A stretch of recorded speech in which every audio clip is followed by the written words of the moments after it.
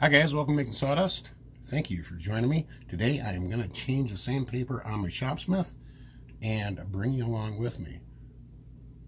A shopsmith drum sander? They didn't make one, but I did. Yes, homemade drum sander.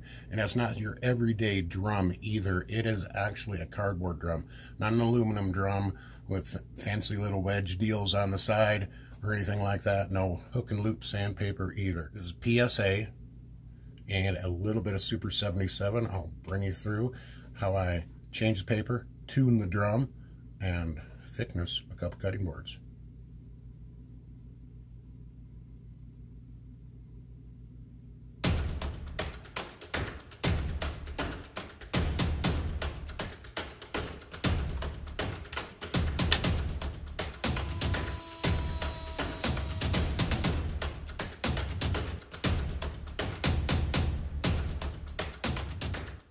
Yes, right here.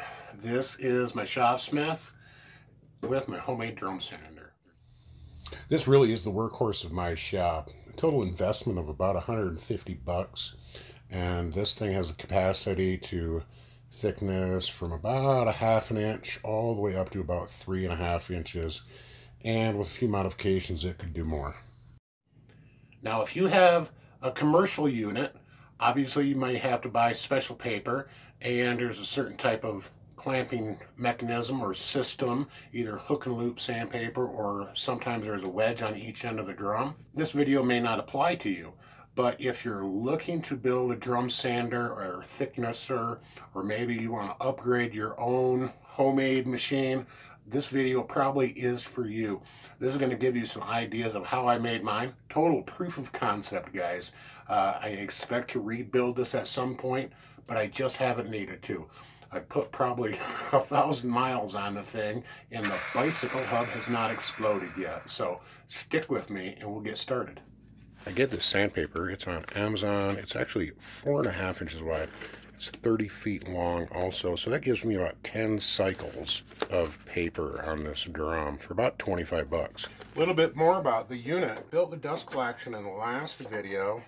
It's just a piece of 1/8 inch Lexan that I've added a PVC tube on, a PVC elbow, heated it up so it would fit my exhaust or my intake to my shop vac.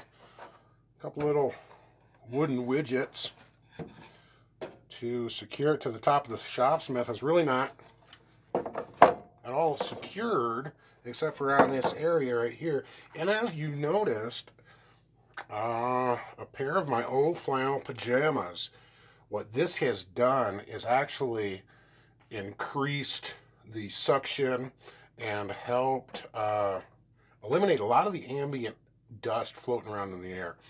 I do have my air filtration unit that does help with a lot of that, and the gap on the other side of my dust collection is actually pretty narrow. It just allows the cutting board to slide through. The first thing I really need to do is release the quill on my shopsmith. That's really what's holding the drum together and putting pressure on my tailstock over here. Okay. What you've seen is the quill started to release. I'll just pop it out. Plywood, homemade hub right there. And the other end is a very noisy bicycle bearing. Obviously it needs a little lube. I think maybe I'll put a little grease fitting in there. It's nice and tight. It hasn't exploded. What we're going to do is we're going to grab this old paper, peel it off this cardboard drum. Now, right here, I know what you guys are thinking. You're thinking that I'm peeling away some of my drum. Well, you're right. I am peeling some of it away. But here's where the beauty of having a cardboard drum is. I'm actually going to tune this drum. I'm going to reinstall it back on my drum sander. And I'll just take my tuning block. I have a piece of hardwood that's about 1 inch thick, about 1 inch wide and about 6 inches long. It has some of that 80 grit on it. I'll get it adjusted to where it's just barely touching the drum, flip the baby on, and I'll start to tune my drum. What I'm doing is I'm really taking off any of the high spots, trying to match some of the low spots.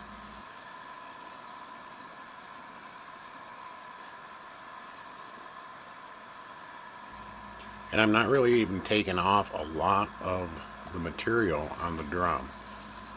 I may be only taking 15 to 20 thousandths of an inch each time I tune the drum. Even if there is some low spots, that sandpaper has a pretty thick backing. It's pretty forgiving. My two previous drums that I retired, I tuned them approximately 10 times. And I don't think I was really even close to a danger point of the drum collapsing or getting too thin.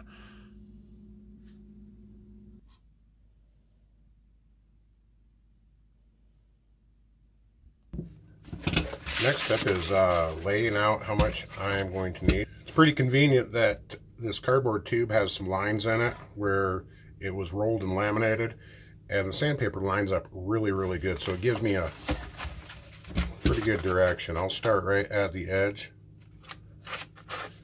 Basically, loosely wrap this so I can get my length.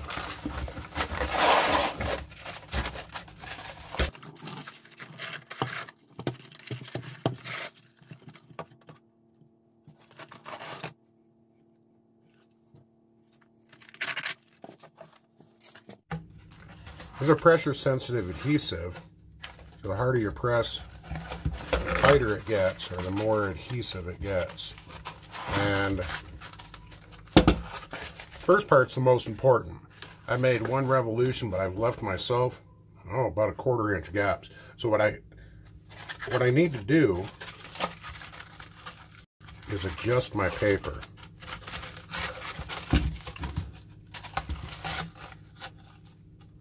Just pinch. Don't like that.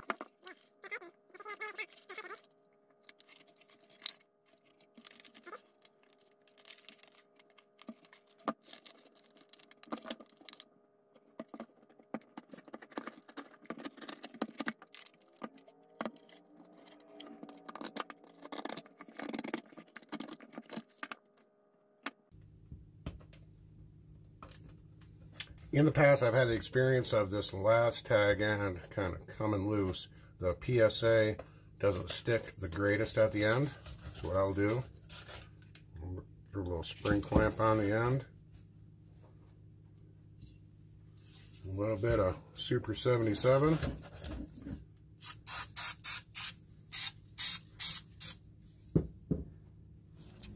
I let it sit maybe about 10 minutes so it gets nice and sticky. The last thing to do is just secure these last edges and do a final trim.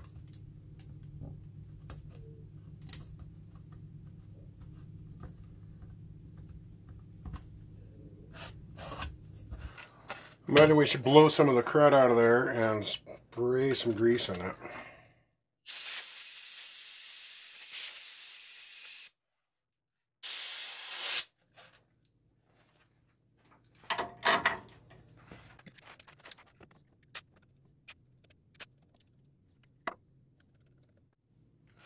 Well, that's much nicer. And someday we'll replace that.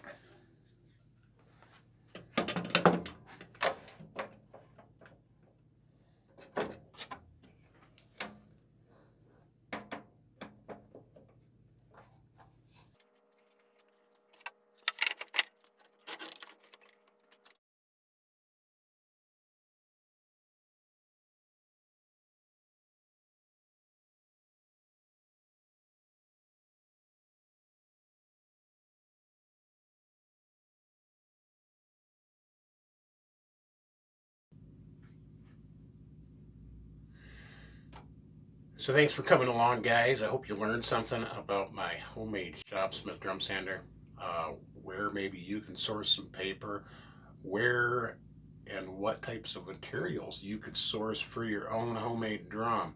Remember, guys, this drum is about 20 inches wide, and it's about a 1/4 inch wall thickness, approximately 3 inches in diameter. Use what you got, not what you ain't. I really have proven that a cardboard drum can take some of the abuse of a drum sander and hold up. I was not sure it was going to be strong enough, but it certainly is. I also get quite a few uses out of each drum. I can probably change the sandpaper 5 to 10 times and tune it a few times within that before I have to exchange drums. I've only now put my 3rd drum on this sander, and I've had this machine for a couple years now, so I have a good supply of that. Be inspired. Try and make your own tools. Use what you have. This was a $150 shopsmith, and this is what I turned it into. I don't use it as a table saw. I don't use it as a drill press. I don't use it as anything else. It's my power head for my drum sander. So I see lathes used sometimes on Craigslist and Facebook Marketplace. Those are perfect little platforms that you can try and build a thicknesser or a drum sander for your needs. Maybe you're a luthier and make guitars, banjos, cigar box guitars. This is perfect. You're not thicknessing that great big stock. I don't really even need to thickness things that are above 3 inches thick. So I hope you enjoyed this video, found some value out of it. I'd like to inspire each and every one of you. You don't have the perfect situation, you don't have all the tools, and you don't have all the fancy tools. Get out your shop and make some sawdust.